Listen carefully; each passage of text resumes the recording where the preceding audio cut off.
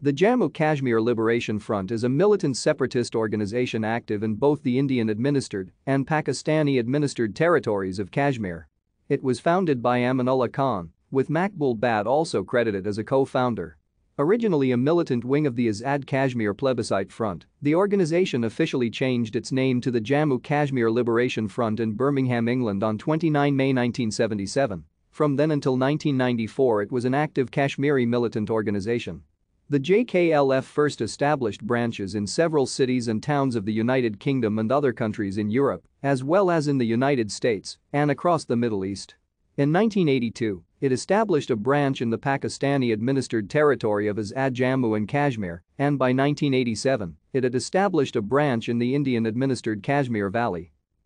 After 1994, the JKLF wing in Indian-administered Kashmir, under the leadership of Kashmiri separatist Yasin Malik, declared an indefinite ceasefire and reportedly disbanded its militant wing.